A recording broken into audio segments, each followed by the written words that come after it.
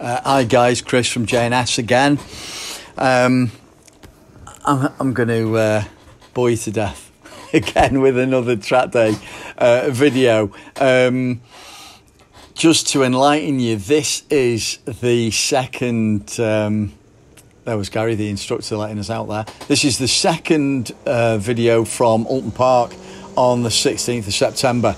This was after I'd had the session with Gary, the instructor. And I'd gone out in the afternoon to try and put some of his advice into practice and see what I could do. These little bikes here, these are those CB500s that are really popular racing, are really popular for cheap racing at the minute. I think the Thundersport, there's a few different race categories for them. The 500s are pretty popular, and a lot of those guys are out there practicing as well. And you got to give those guys a pretty wide berth because they're all over the place and they're really quick, and they're quick in the corners as well. So and they can change direction really quickly as well. So always give them a bit of a wide berth, those guys. But they're great to watch and sit behind. It looks really good fun actually, but I'm too old for that. So yeah, here I was. We're going back out again. It looks a little bit dull, but it's not quite as. It wasn't quite as dull as it looks on the video, on the screen. It was. It was fairly bright, and track temperature was a little bit colder than normal because it's mid-September and it was fairly dull. There wasn't much sun out, so the track temperature was a bit cold. But apart from that, it was all right, and the grip seemed to be pretty good. So I wasn't too worried about traction out here. It seemed all right. So yeah, I'd followed, as I said earlier on, I'd followed Gary, the instructor, from that particular day. This was a no limits day, and he was doing some instructing, and I had a session with him which was good, where he followed me, then I followed him, and he watched me, and then he came back past me and gave me some instruction and some pointers later on when we went back into the garage and we had a debrief, and he showed me where I could make up some different time and chicanes, etc., if you remember from last time. So this is what I tried to do this time, was go back out and put some of his advice into practice. Not particularly well, but then there you go.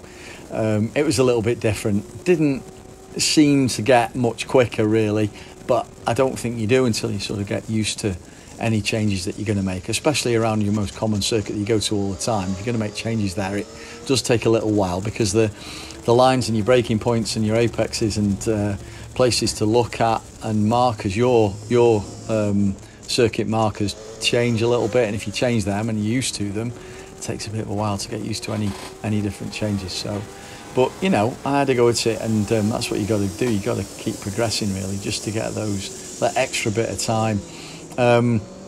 I do about 150s around here, and I'm sure I could do better than that. And I'm a bit lazy there. I should really cut over to the other side of the circuit at that point there, but I'm too lazy to.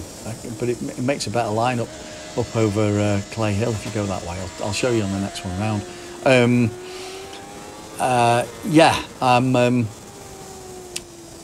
trying to do better. I'd love to get into the 40s, just the high 140s, or maybe mid 140s would be mega, wouldn't it? But you're talking seconds there, where I need to find seconds, and you know, some people watch this video and say, yeah, there's a second there, there's a tenth of a second there, there's half a second there, what are you doing, Taylor? And I know that, but it's discovering it myself, isn't it, and getting out of dirty old habits and doing new stuff to go that little bit quicker.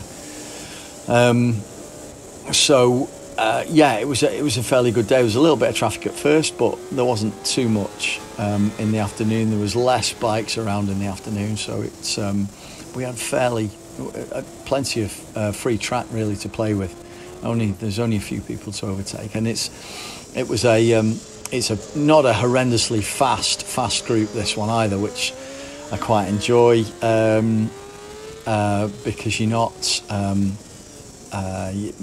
I mean, it's good to go out there and get some really fast guys. I mean, if you're in a fast group, people flying past you all the time, but you know, if you can hook on the back of someone, that's great, and you can learn something from them. Just someone that's that little bit quicker than you, and hook on the back of them, and you can see where you can make some changes and maybe go that little bit quicker, which is always quite good to do. But this particular one, there wasn't too many of those guys around, so I had to sort of do it on my own. But you you make the most of it. Just coming into I forgot to mention about the lineup clay hill, and I'll talk about that and again the next time round. Getting used to the bike and the tyres. I'm running Dunlops, which I've mentioned before. Something was a little bit strange here. I noticed when I came in from this, I think it was this session or the session before, I noticed that I was beginning to get a little bit of cold tear on my rear tyre on the right hand side. Obviously it's a clockwise circuit, Oulton, and you tend to use the right hand side of the tyre more than the left hand side, and I was getting some cold tear there on that right hand side, which was a little bit strange because I'd not had that for a good while, and normally it's soft suspension that creates it, or the wrong setup somewhere. Normally suspension tyre issue, obviously. So I think there's going to be an image of that cold tear. I think Steve's going to put an image of the cold tear, because I did take a still image of it at the time, and I sent it to my suspension guru, who got back to me fairly quickly, and I explained to him where I was. He asked me what the track temperature was. Now it was quite cold, the track temperature. I think it was about 20. Let's have a look. I bought one of those temperature guns, the one that they always point at your head now because of COVID. Bought one of those, and of course you can use them on the track, and it gives you an idea of what the track temperature is. Gives you an idea anyway. And he asked me what the temperature was at the time, and I think it was 29 degrees. 29 degrees the track temperature was, and the air temperature I think was about, it was a little bit cooler. In the morning it was about 20, and then it cooled down to about 18, 17 degrees. So he seemed to think that it might be the track just going a little bit colder, and the tyre getting still quite hot. So he recommended dropping it 1 psi. I run 22 in the back of it, and he said drop it to 21, see what happens. 1 psi, I'm thinking, that's not going to make any difference. Anyway, so then I went out, I think it was the second to last session, and the tyre started cleaning up. I think there's another still image coming up now of the tyre, and this is how it cleaned up. This was after I just dropped it 1 psi, and I do hammer on about tyre pressures. I know I really do, and I check them every time I come in, and make sure that the warmers are on properly. But every time I come in from a session, I always check front and rear tyre pressure just to see where I'm up to and make sure they're in line with where they're supposed to be. And it is so important. And you know what? That 1 psi made all the difference, and it started to clean up. And you'll see that from the picture, and I couldn't believe it. But that's how important they are. It makes a tremendous difference. And you don't want that cold tear, because it wrecks your tyre, especially if you've got a few sessions left in it, or maybe even a complete track day, because you'll get maybe a couple of days out of one of those Dunlops, and if you wreck it on the first day and it's got that big tear in it, you've got to throw it away and put a new one on, and they're not cheap. So check those tyre pressures, it's really important. Now I think, that got a bit of a bug or something on the camera. That's a bit nasty, isn't it? It looks a bit cloudy, but yeah, it's just a bug. It's not cloud coming in. But let me. We'll get back round to. I'm pulling in now. There we go.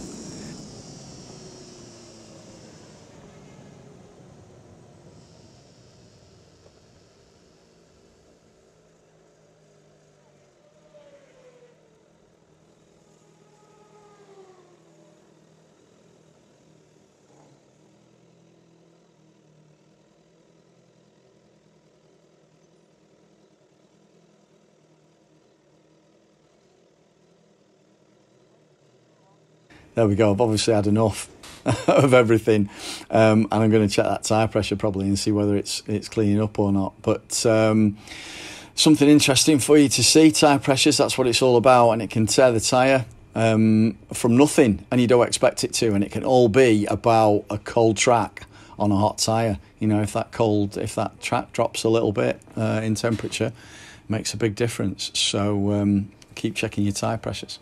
Okay, that's it from me. I hope you guys got something from that and I didn't bore you to tears. And I'll speak to you soon.